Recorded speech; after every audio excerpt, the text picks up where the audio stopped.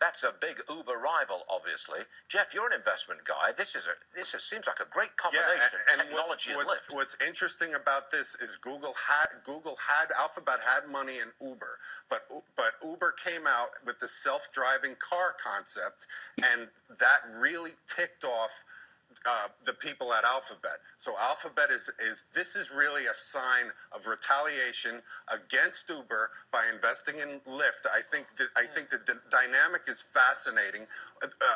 This self-driving car is a big deal to Uber. So it's all about self-driving cars and not about a ride-sharing service. No, this is all about self-driving cars. Robot cars, and Alphabet feels that Uber slapped them in the face, and this is their retaliation. And you know what Alphabet has is Waze. Alphabet owns Waze, so that will help Lyft's valuation. It's $7.5 billion valuation. Yes. Uber's about $68 billion, even though $10 billion from SoftBank coming into Uber. But Waze carpooling service, they just launched it in California. What do you got over there in London?